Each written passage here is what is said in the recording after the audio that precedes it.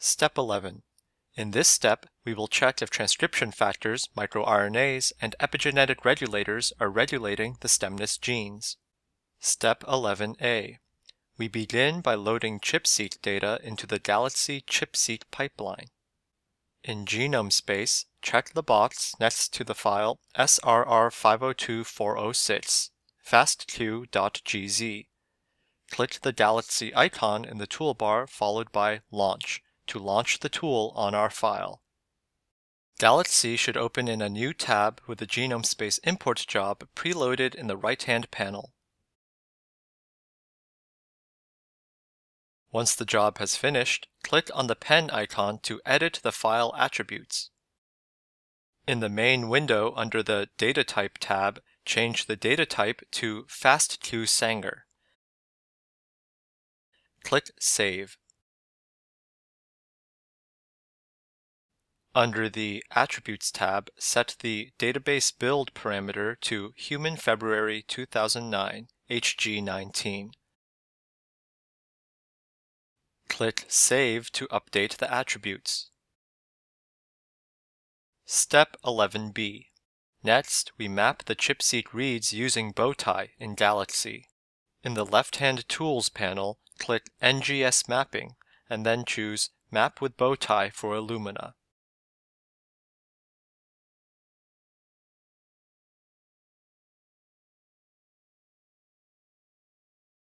Set the Select a Reference Genome parameter to Human Homo Sapiens B37 HG19 Canonical. Set the Bowtie Settings to Use parameter to Full Parameter List. Additional parameters should be available. Scroll down to see them. Set the Maximum Permitted Total of Quality Values at Mismatched Read Positions parameter to 40.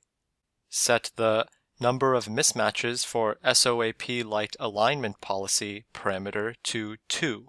Set the Suppress All Alignments for a read if more than n reportable alignments exist parameter to 1.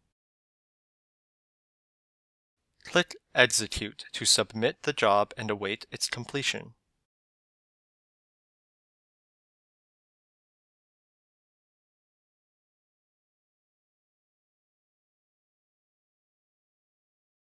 Step 11c. Next, we will filter the results using SAM tools in Galaxy.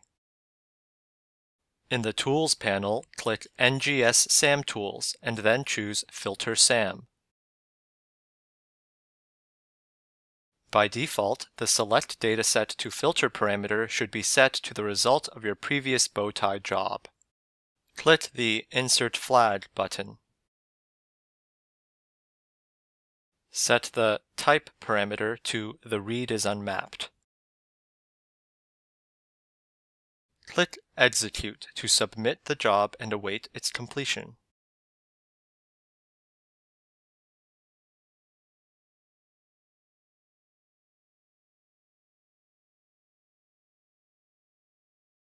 Step 11d.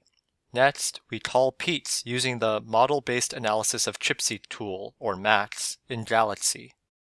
In the Tools panel, under NGS Toolbox Beta, click NGS PEAT calling, and then choose MAX.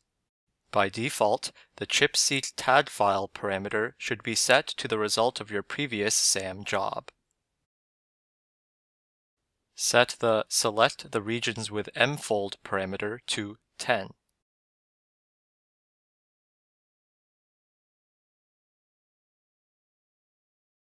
Click Execute to submit the job and await its completion.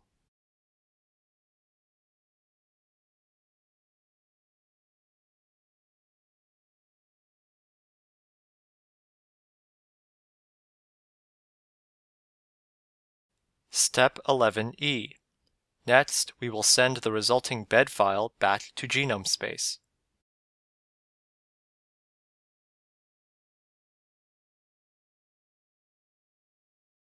In the Tools panel, click Send Data, and then choose GenomeSpace Exporter.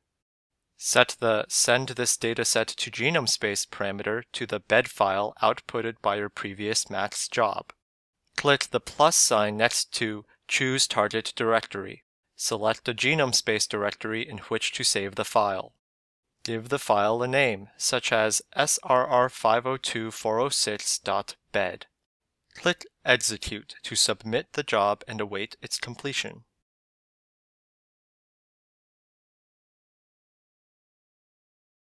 Return to GenomeSpace and click the directory to refresh it and view your file.